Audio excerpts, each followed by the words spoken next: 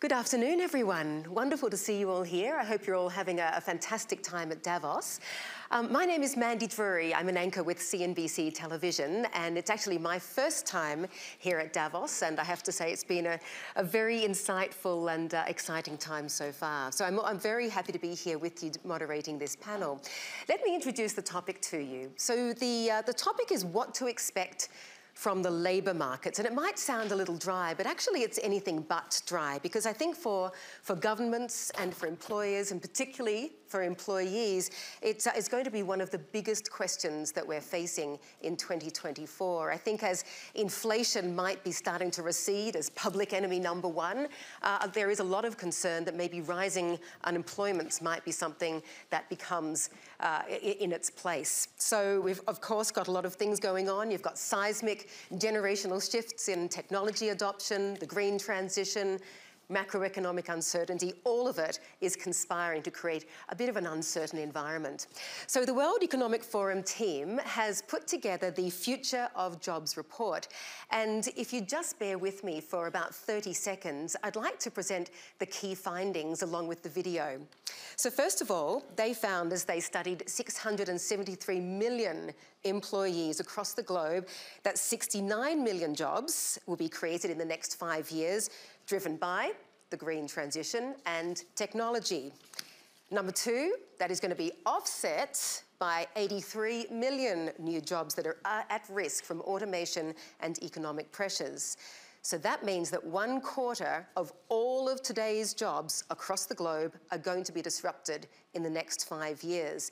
So the bottom line from this report was that we all need to foster a culture of lifelong learning, and I think that's something that we're going to be touching on today. So here with their outlook for what the labour market will bring in 2024, let me introduce our wonderful panel. I have sitting next to me here Gilbert Housoun-Humbo, who is the Director General of the International Labour Organization. I have also Sina Lawson, who is the Minister of Digital Economy and Transformation of Togo. I have then Robert Fico, who is the Prime Minister of Slovakia, and then Ayman Ezzat, the CEO of Capgemini. So welcome to all of you. Thank you for your time. I have questions for you, naturally, but we'd also love to take some questions from the audience. So shortly, after a few questions from me, I'll open it out to you. So feel free to put up your hand. Then we'll make sure that you can stand up, say your name, state your question, and put it to the guests. Also, if you're into social media, you can follow us along with your social channels with #WEF24. So let's get to it, shall we? Without further ado, Gilbert, you're in the hot seat. What trends do you think the labour market will see over the course of 2024 that will result in material changes for jobs? Well, first of all, thank you for organizing this session, and I'd like to take your turn that it looks really dry on that. So we start. Maybe we should put some spice to it. Yes, please. In the session that I was this morning, colleagues, one of the participants used the term talking about the AI, which is one of the biggest elephant in the room, by saying that maybe we are overestimating or overreacting to the short term and underestimating the long term. And I think that was a very, very good way that I will try to paraphrase this expression on that. We in ILO, we released quite recently our annual WESO report, which is the World Economic and Social Outlook.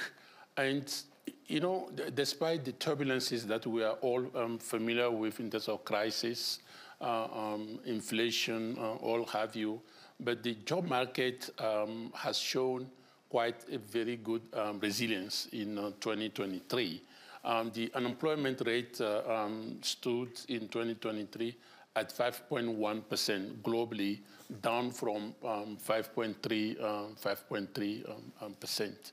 And the labor market growth is also at 0.8%, and we even expect it to go to 1.1% in 2024. those are good news, I have to say, and we have to recognize that. But when you start digging into the data, then you start realizing that the vulnerabilities remain quite there. We project that the global inflation, that, as I said, stood at 5.1 in 2023, might slightly move to 5.2% in 2024 and 2025. And that slight move is already 2.2 million more people unemployed in 24 and 25. And also, when you start digging much more in the data, you realize that the gender gap is not improving. And we still have 3.5. I mean, if you look at the youth, we still have the youth are still much more at risk of being unemployed, 3.5 times more than the rest of the adult population. The data also show that 240 million workers remain what we call the working pools. Those people that have regular job, that the condition and the wages are such a way that they are still struggling to pay their bills, and which is quite very worrisome on that. And if you look at that in terms of the impact of the artificial intelligence, of course, it has been the subject of discussion in recent days, including the various reports issued, IMF, ILO, and a lot of reports that have been issued on that. One thing that, and again, I think you use the term seism, seismic reaction. I would like to say that we do not believe that AI is going to be an employment apocalypse, apocalyptic situation on that.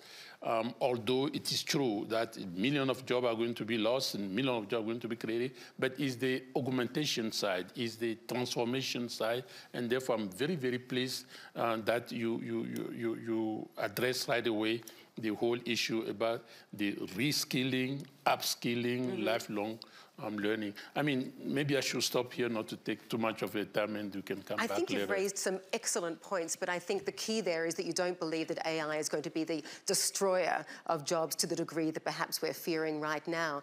So then, Minister, let me come to you. What government policies do you think can support some of the changes that we're expecting? And to Gilbert's point, to make sure that we can skill our populations in a way that they can thrive and survive in the new jobs market? So first of all, I would say, first of all, thank you for having me here and giving me the opportunity to talk a little bit about employment, and especially in Africa. There are few numbers that I think are very important for everybody to know, so that you understand what is at stake here. 50% of Africans are less than 18 years old, and 75% are less than 35 years old. So when we talk about employment, it's really youth employment we're talking about. So it's very linked to education and training and the skills. And as a digital transformation minister, the challenge we have is how do we, without having to profoundly reform our education system, how do we integrate new modules, new ways of learning, so that we don't wait for 10 years or 15 years to have people with sufficient enough skills to take advantage of the transformation that we see today. And so these are conversations we've been having in Togo, for example, in higher education, saying, okay, one thing that we think is very important for us is to include more of computer science, and it's an umbrella. When I say computer science, I don't want to get into the details of which, courses and so on, but to add more computer science and make sure that across the board, freshmen start getting this relevant education. But we have to do it at a very cost-effective way. And so we've been looking at online courses, online learning, and we think that in the years to come, we will have a very strong focus on teaching with online courses. But then the question is, how do we get up-to-date, relevant content when it comes to technology? And I think it's through partnerships. Mm-hmm. So I would say that's one thing. The other thing that seems very important is that today, not only do we have a content, what kind of courses, training do you need to get issue, but for us, because we don't have enough, I would say, teachers and so on, it's also linked to the to access to technology. So I was saying that earlier at another panel. The challenge for us in the government is that we have to deal with various issues at once and solve them at once. We have to deal with a connectivity issue in the education sector. We have to think of training and content and so on.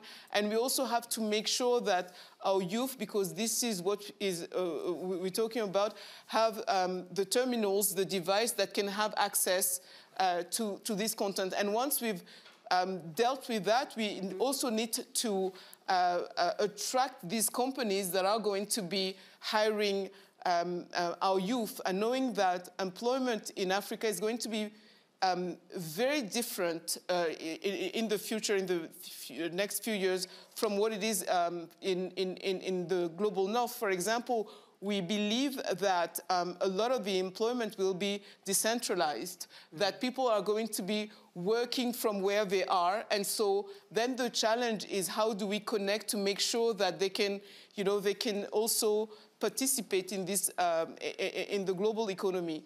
And we've seen that happening during the pandemic. Prior to the pandemic, if you look at contact centers, call centers, for example, the model was that you would be in a huge building and there would be 1,000 people or 500 people in a room delivering services and call center services. And with the pandemic, what happened was that everybody had to go back home, and from their home and a single computer, they would continue to work. And we think that this is a model that is going to be the one for the future, especially in Africa, where people will be able to work for larger companies, but from Africa, rather than having to be displaced in larger cities or different setups. And so it requires that we ensure that they have the right training, mm-hmm. that they have the equipment, a good level of connectivity, and so on. I think you raise an excellent point about the decentralization of the jobs market. And actually, just over the last few days on CNBC, we've been speaking to a number of jobs-related companies, from Randstad to Manpower to Adecco, and they all say that increasingly, all around the world, people are saying, I would take a pay cut of up to 20% to get a better work-life balance, to be able to work from home, say, 3 days a week. So we need to adapt, don't we, Prime Minister, to what people want from their work. What kind of role do you feel in Slovakia, in your experience, what kind of government investments are also needed to be able to provide a foundation for the right kind of job creation? First of all, thank you very much for inviting me.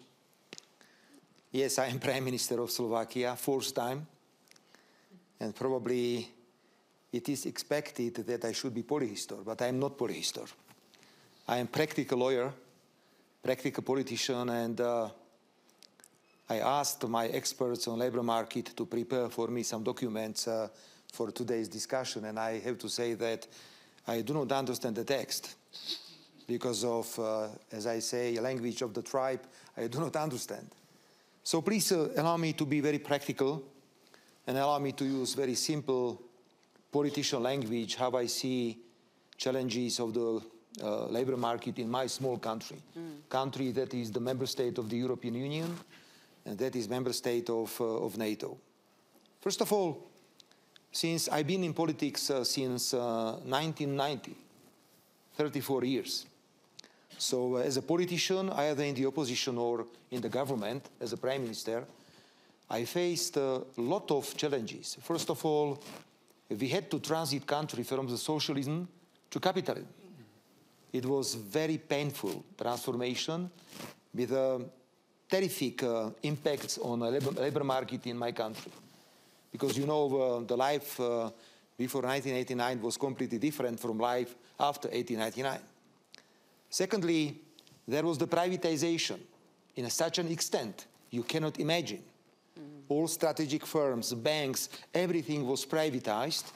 And I have to say that we do not have in Slovakia very strong Slovak people in business. First of all, foreign companies are absolutely predominant in the Slovak economy. Then, of course, we entered the European Union, 2004. You know that the freedom of movement is one of the most valuable pillars of the European Union. So people really can travel, they can find job opportunities in other member states of the European Union. Then, of course, crisis in 2009, 2010, with a terrific impact on the labor market. Then COVID, and then a war in Ukraine. Because we are a country, neighboring country to Ukraine, and immediately after the war was opened, thousands and thousands of people from Ukraine crossed borders and entered Slovak territory. A lot of them, of course, continued to the Western countries of the European Union, but a lot of them stayed in Slovakia. They work, they live in my country. Of course, it has also an impact on the labor market. Before I will be very concrete about the situation in Slovakia, very briefly, please understand me, I am a leftist politician. I am socialist. I was born in the family of a worker and a shop assistant, and I really believe in these values. So please understand me that I don't see the labor market as any technocratic issue. This is for me very important social phenomenon. This is also, for instance, for me, is not political goal to have a deficit 3% or public debt 60%. This is only instrument for me, because I think that, first of all, we should do our best to help people to have a better living standard. So my question always is not what people can do for labor market, but what the labor market can do for people. This is my approach to labor market in the country. Look, it is very difficult to predict what will happen in the next few years. Could we predict war in Ukraine? No. Could we predict COVID? No. Could we predict crisis in 2009? Everyone informed us everything is perfect. Don't be bored. Everything is perfect. In 2009, it was crisis of huge extent. So, what I, as a practical politician from Slovakia, can say is this. First of all, we have a lot of old people in Slovakia, and we need approximately 100,000 workers from abroad. So first challenge for my government at this moment is how to attract those people from abroad. So we are going to adopt a lot of laws, for instance, laws that will shorten period in which those people can obtain all these permissions to work and live in Slovakia. Of course, we also are ready to adopt a lot of attractive laws, how to adopt rich people to Slovakia, to invest. You know, we say it's a law on golden visa in Slovakia, and this is instrument that is sometimes used in countries of the European Union. So this is the first challenge of the labor market in Slovakia. Secondly, because of this digitalization, because of this artificial intelligence, it seems to me that offer that is coming from schools, from secondary schools and from universities is not sufficient for requirements of business. Right. So we have to, accommodate what business really needs. But it's very complicated. It's very complicated because, a lot of traditions in the education, it's so difficult to change all these rules and regulations that we have. So I believe that we should use the most powerful tool we have to solve these issues, and this is social dialogue. Absolutely. Please, I absolutely believe in social dialogue. I love tripartita. We say tripartita in my country. And I know that if there is good dialogue between the government, the business, and workers represented by trade unions, it works. If you ignore tripartite, if you ignore social dialogue, so it doesn't work. So I really believe that it is very difficult to organize or to prepare some plans for a long time. Look, the unemployment rate in my country is about 6%. But the majority of those people that are unemployed are long-term unemployed people without any qualification. This is not a secret if I say that we have a lot of social problems connected with the Roma, gypsy people in Slovakia. It's about 8 or 9% of population in Slovakia. And total majority of people belonging to this minority, of course, are long-term unemployed people. You will not believe how it is difficult to organize anything for them, just to persuade them, just to include them into labor market. So this is for us a long-term challenge. But anyway, I think that something will happen as usually. So I really do not have any plans for 15, 20 years. I have, as a practical politician, concentrate on issues that we have now in Slovakia. You're absolutely right. We need to be firing on all cylinders with collaboration, don't we? So, Ayman, let me come to you then and sort of pulling together some of the themes that we've been talking about here. At the beginning, Gilbert, you said that you believe that at the moment, when it comes to AI, perhaps we're overestimating the impact, but over the long term, underestimating. So, Ayman, how do we make sure that digitally enabled jobs will empower workers and not displace workers? Because so many times CEOs say to us, oh, we're going to use AI for our productivity and efficiency. I hear, they're thinking of taking out human jobs. Or no, we're going to use AI to enable humans to do better jobs. But maybe over time, AI will be able to do those better jobs. How do we make sure that we're not displaced? So thank you for having me. So as as CEO of a global consulting and technology company, I'm dependent on everything because my job is to help companies leverage technology to transform the companies, to be able to grow, to become more efficient, to create more value. And at the same time, I hire a lot of people. I hire between 70 and 100,000 people every year. So I'm highly dependent as well on the labor market to find the right skills to be able, to get the work done. So if you think from a technology perspective, impact of technology on labor is not new. I mean, we have been leveraging technology. You talk about office automation, you talk about office productivity, digital. It has been disrupting work for many, many, many years. So it is not something new. It's true that it has both impacts. It has an impact in terms of creating jobs. It has an impact as well in terms of, changing jobs, so evolution, but also replacing jobs. So we have to look at the overall picture, and I saw your numbers coming out of the survey that shows, there is creation of jobs and there is displacement of jobs. So, of course, the biggest talk subject, since last year has been generative AI. Why? Because it's enabling to do new things that we're not able to do before. And if you think about generative AI, yes, it's going to impact jobs. You talk about 1/4 of the jobs are going to be impacted in the next 5 years. The reality is going to impact white-collar jobs. Okay? And we talk about customer service, we talk about sales, we talk about marketing, about communication, about IT. The reality is going to impact most white-collar jobs. So it will hollow out the middle white-collar jobs. So like if you're a plumber or a painter or an electrician, even the job of a CEO gets impacted because what I have access to today to be able to make decisions is going to be quite different compared to what I had last year and what I will have next year.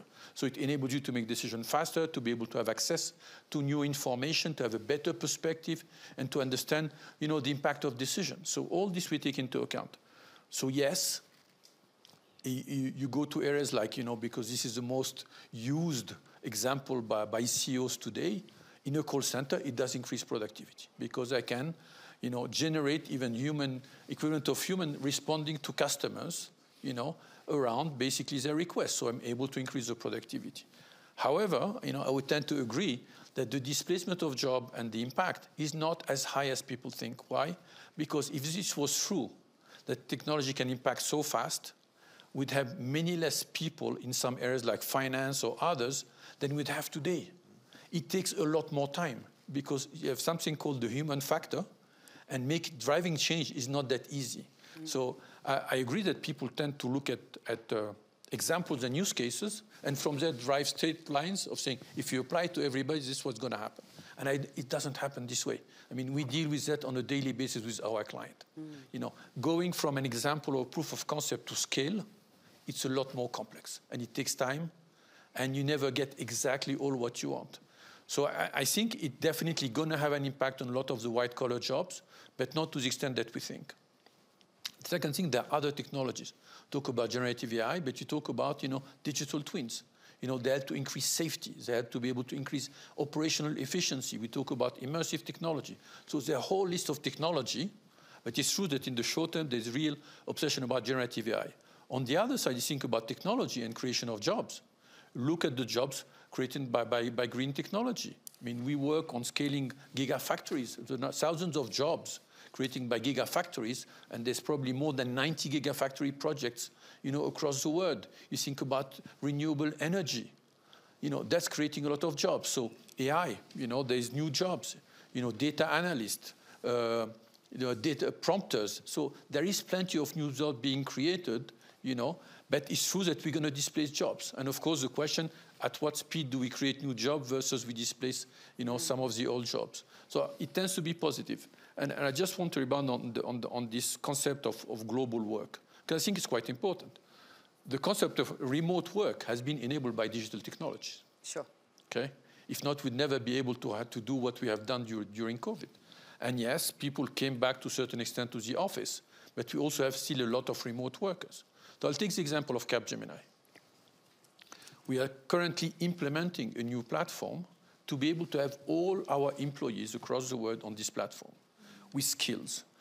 Because our job is about deploying talent on client projects to be able to help them, enable this technology transformation. So our motto is around what I want to achieve is anybody can work on any role anywhere in the world. Okay? Right now, we had more the model in our business where we have people in global delivery centers in India, in North Africa, in Southeast Asia working for clients, but it was one-to-one in a certain way. What I want is one of my employees or architects in Sweden being able to work tomorrow on a project in Germany, somebody in France working on a project in the UK, but I want them to do that seamlessly. And I think the enablement of being able to do that remote work seamlessly, this is going to enable to be able to compensate the issues that we have today around demography. We have aging population in the Western world. On the other side, we have young population in Africa, in a number of countries in Asia, and we need to find work for them. Traditionally, in white-collar job, you move people. You have to have immigration. Today, we're going to be able to do these high-skill jobs remotely. And I think this is going to enable to be able to do something new also in terms of basically boosting some of these economies, because we're going to move the work and with it the high salaries, to developing countries. And that should enable to boost some of the economies. So I see a positive future from that perspective. Indeed. We certainly also need to see less onerous regulation and less red tape in that regard. Yes, Prime Minister. Excuse me, there is one practical experience from my country concerning what you have mentioned, Amanda, that there are people ready to cut their income because of some advantages connected with the home office. A few years ago, we wanted to open issue in my country of 4-day working week. Of course, we were immediately rejected by business that it is not possible, not at all. And of course, COVID has changed everything, because even now I know a lot of firms in Slovakia that simply continue and they leave people at home. They realize, those firms, that it is very economically effective to leave people to work in their flats, apartments, and houses. And it's funny now how the opinion of business is going to change as far as 4 days working week. Now, after COVID, as they see those advantages of people working in their houses and apartments, they are more flexible. And it seems to me that Slovakia can, in a very short time, belong among those countries that will introduce, as an experiment, of course, for the beginning, 4 days working week. At this juncture, I'd like to open it out to the floor if there are any questions from the audience before I keep on with the conversation. Would anyone like to ask a question? Yes, please. If you'd like to stand up, we'll bring over a microphone for you. Just state your name, where you're from, and who you'd like to address the question to. Thank you. Thank you very much. My name is Nicola Hagleitner. I work with DHL, and I'm the CEO for the German Postal and Parcel Services. And I have 200,000 employees, and I say that not to brag, but to bring the blue-collar workers also in. And I wanted to ask to what you said, just, Mr. Assad. We talk a lot about artificial intelligence and how sexy these tools are. My number one issue is that my employees say our jobs are not being appreciated anymore. They don't quit because the parcels are too heavy or whatever. Nobody appreciates them. So they say, society, they don't appreciate us. During Corona, we were the heroes. Now nobody appreciates us. So while artificial intelligence for the white collars, I think we have the skills and we can attract them. But what does that do actually to the blue-collar workers that many of us actually have? Well, again, I don't think I have the universal answer to your question, but I think, when we look at what we are doing in factories around smart factories, for example, to be able to enable digitally the factories, yes, we're displacing work, but on the other side, we're displacing as well work which sometimes are heavy, are difficult, etc. When you look at automation in steel factories or in cement factories, which are very hard jobs, here you're basically easing, in a certain ways, some of these jobs. The second thing, I think, digital technology can enable to enrich, jobs. You have to think about it as being, in many cases, yes, in some cases it displaces jobs, but in many cases it augments, what people can do. So again, I haven't thought about the postal office specifically, but we can think about ways where the jobs gets enriched. What they do is more than what they do today, because enabled by technology, they're able to do more and get more involved in some of the decision-making around routing or other that basically enable them to feel that their job has become richer, right? So the augmentation through generative AI is a real subject in terms of, enabling people to have more satisfaction as well in terms of the work they do by taking away some of the most, mundane or basic tasks, and on the other side, enable them to do that. And I take the example, when you think about skills, okay? When we look at IT, so for us, doing software engineering, developing application and things like that is at the heart of our work. So we do tests. So we can think about generative AI as being able to code faster, so we need less people. But what we have done as well is taking teams with very basic employees in terms of skills and getting them to use generative AI. Suddenly we're able to get them to do the work, of people who are more experienced.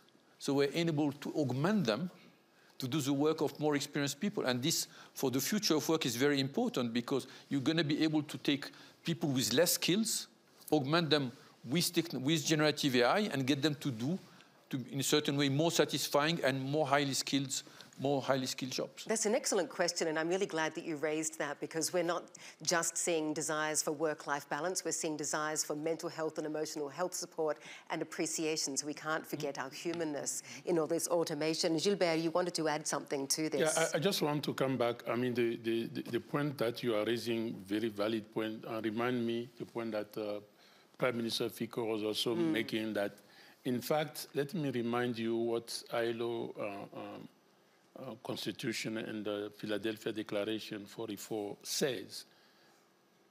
Labor is not a commodity. So the key things here is to bring the human-centered approach. So somehow AI will, whether we like it or not, will force us to bring back the human dimension at the center.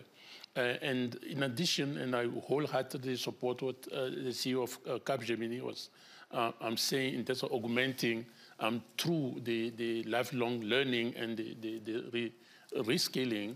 But at the same time, yesterday, one point that was interesting also discussed is today, who is able to use AI is the one that will replace the job of who is not able to even understand technology in that. So it's not AI that is taking away your job. It's your ability or inability to understand or to work with it in the short short run. So I cannot insist enough in the lifelong learning. Linked to that, one point also that came out in the discussion is this demographic change and the fact that we have skill shortage on labor shortage on one hand and excess of skills on the other hand. Global north, global south, aging population, etc. And the challenge, on one hand, with AI, you may not need a call center in India or Morocco. On the other hand, you could, and Capgemini can offer a job to a young Togolese in Lomé that doesn't have to migrate. So the whole debate on the labor migration, that itself will structurally have to evolve on that. And we have to be ready to have that kind of win-win discussion in terms of labor migration and the care economy and the aging of the population. You said labour shortage, and I'm wondering, Minister, what we're going to see in 2024, because remember when we had the Great Resignation directly after the pandemic, airlines couldn't fully take off, restaurants couldn't fully open, there was a massive shortage of available and healthy workers. Is that going to start flipping around this year, and what's the experience that you're seeing in Togo? So with regards to the obviously we also are part of. We faced the consequences of some of the political crisis in the region and so on. I would say that again with regards to the labor market and the whole of West Africa economy was also impacted by inflation and so on.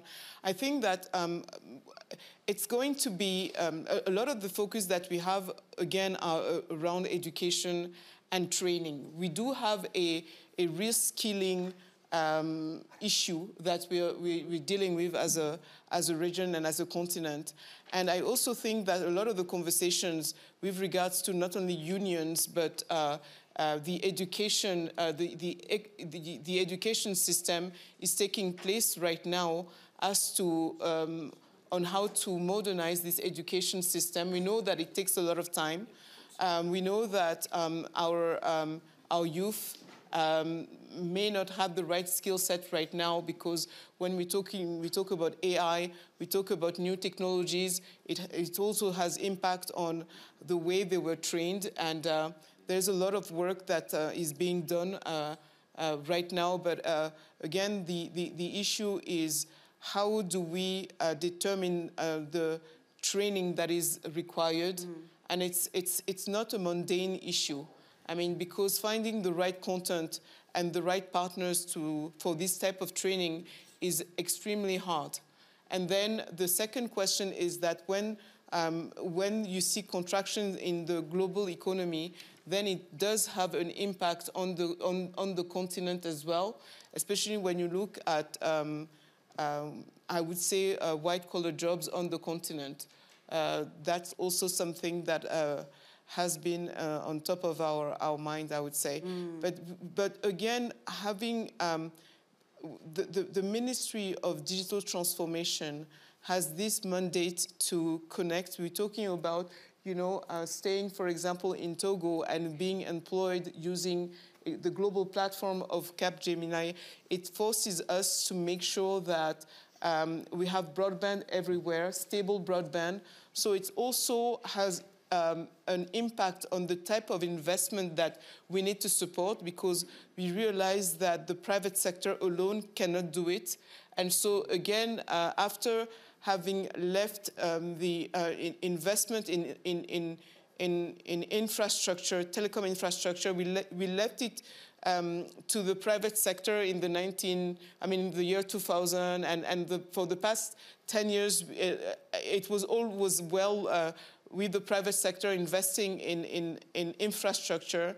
And now we realize that because our real challenge is employment and we need broadband, stable broadband in order to connect these youth to the job market, then we have to also support this type of investment, which was not, I would say, planned a decade ago.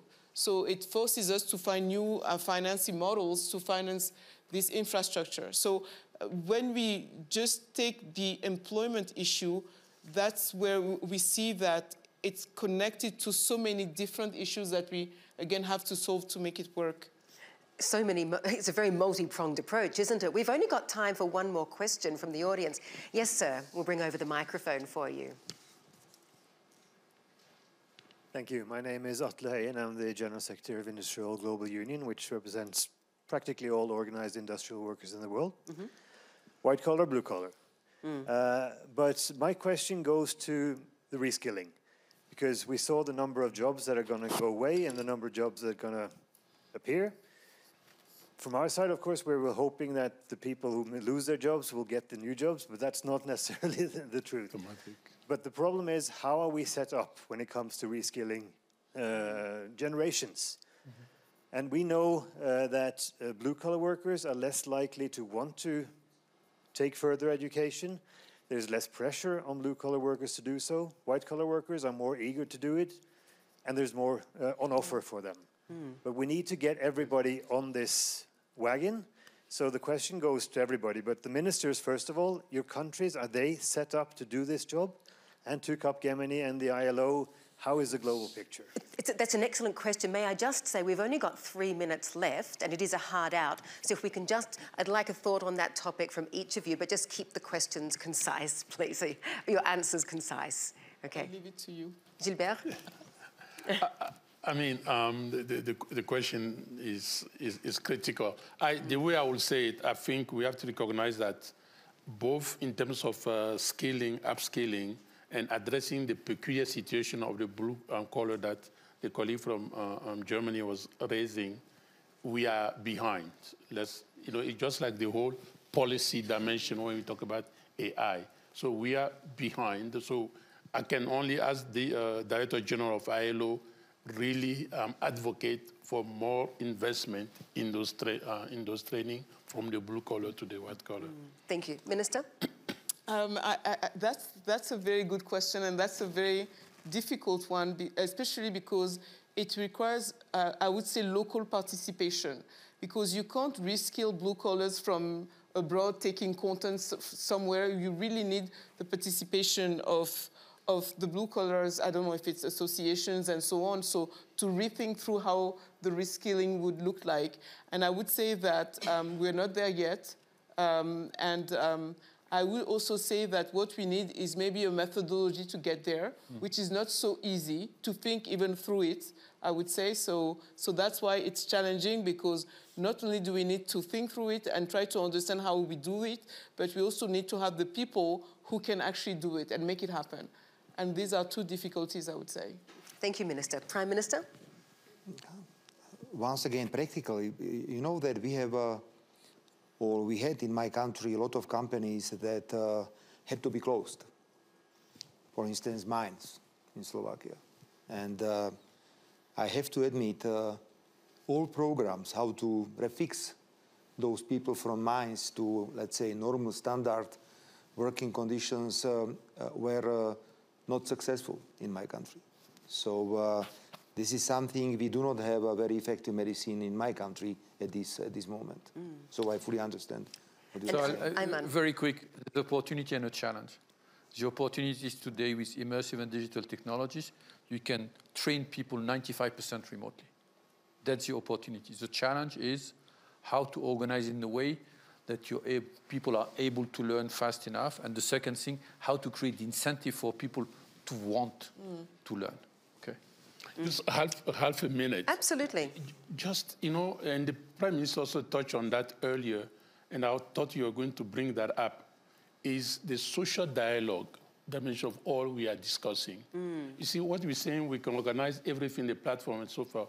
If the blue collar or the white collar do not want to have that training, you won't be able to make it. You know, you can bring the animals to the river, but you cannot force them to drink on that. So it's important for us to have that kind of social dialogue to make sure that we can incentivize all of us. Absolutely imperative to have the dialogue and to turn that dialogue, the talk, into action as well, isn't it? On that note, I do believe that our session has ended all too quickly. I do thank our panelists very much for your conversation. I learned a lot, and I hope that the audience did as well. Thank you. Let's give them a round.